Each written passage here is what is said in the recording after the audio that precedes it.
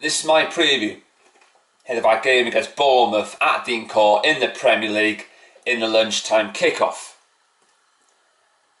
I also give my starting 11 ahead of the game in a moment.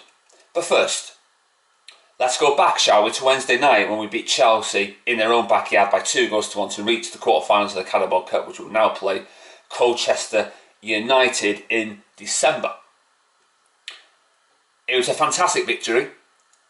Rash's free kick was covered in quality and all that, but to compare it to Ronaldo's is the height of stupidity. It really is.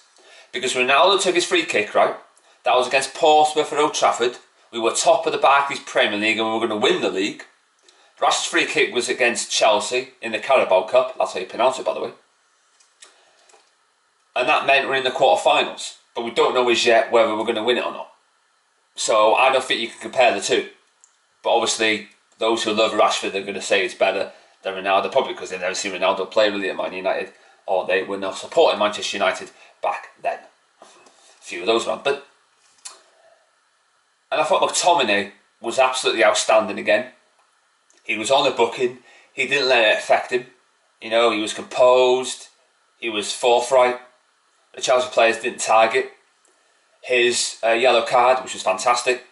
And he just drove that midfield, drove it like a car on a Grand Prix track. Fantastic performance. He's getting better, but as every game goes by, people love to mock what they can't and don't understand, don't they? McTominay has always been a great player. He's adding more strings to his bow now than he did before. In Mourinho's second season against Chelsea at 2-1 at Old Trafford, McTominay pocketed Hazard, and he did a better job pocketing Hazard than Herrera did. In all the games he pocketed Hazard, because Herrera's only claim to fame is stalking Hazard in an Old Trafford pitch. Other than that, he's been terrible.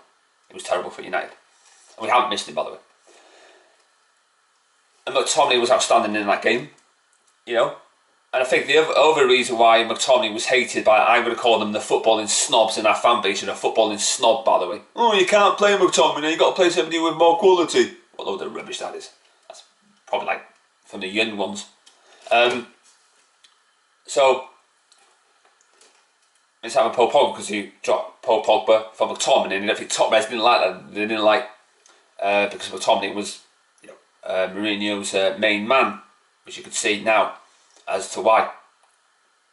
So, and he also did have a growth spurt like Darren Fletcher did as well. And Darren Fletcher said that in midweek as well. McTominay wasn't how tall he is now, he wasn't a couple of years ago. So it was a growth spurt, obviously. And Darren Fletcher said that McTominay is more physical, you know, he's more bulked up than Darren Fletcher was at that age.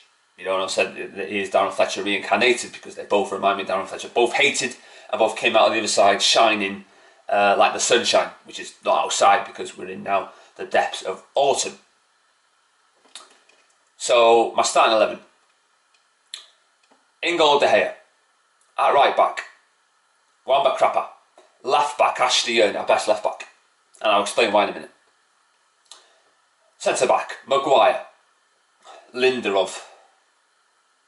Midfield 3, the same really as it was against Norwich.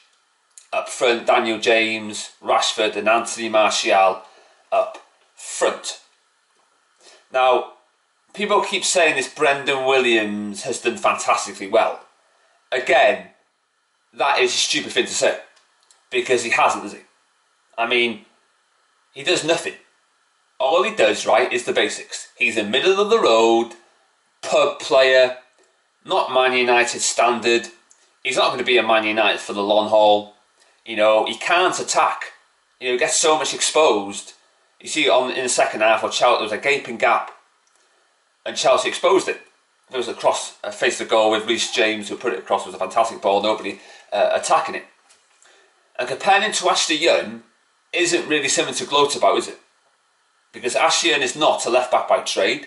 Brendan Williams is. Ashley Young has more caps for his country than Brendan Williams has, right? He's won more trophies than Brendan Williams has as well. All Brendan Williams does, right, is pass it up and down, side to side, pass it back to the goalkeeper passes it back to him, he passes it around the defence. That's all he does. He's not a Ben Chilwell, is he? I mean, Ben Chilwell did something that Brendan Williams could never actually attack, because against AZ Alkmaar, we didn't have a single shot on target, did we? He did nothing in that game to provide any crosses whatsoever. You know, yes, he won us the penalty kick, but for me that was a dive for me, and he almost considered it a penalty kick as well. You know, and you could see the Partizan Belgrade players getting frustrated, which was understandable because it was definitely a penalty kick. And if VAR was in that game, then you know it would have been a penalty kick. We wouldn't have got the 3 points that we had there. So I don't get this Brendan Williams. Obviously, if you think he's a good player, that's your lookout. But don't drag me into it. Don't drag me into it. Don't be associated with me in it, because I don't want nothing to do with it, because he's crap. And I'll keep on saying that. He's not, because he plays a couple of games, that doesn't mean he's very good. He's only playing, right, because Porky Pig is injured and Ashley Young's getting on a bit. That's the only reason he's playing. You know, if those two are available week in, week out, would Brendan Williams get a chance? Not on your Nelly, he would. He would not get any chance whatsoever. So there you go. And Maguire made another mistake against Chelsea, just like he made a mistake against Norwich on the Sunday. So Bournemouth's pace with Callum Wilson, and Fraser and Wilson with his terrific free kicks will be a problem for Maguire. He cannot handle pace. He can't. He's very poor on the ball. He's slow. He's about as fast as a sinking battleship. You know, he's so slow, right? You need a tow truck to pick him up. He's slow as a snail. You know, he's got nothing about him whatsoever. He's paceless. 85 minutes down the drain as Maguire makes a mistake again. So there you go. So I'm going to go for 2-1 Man United victory, and I think that will be the scoreline at the end of the game.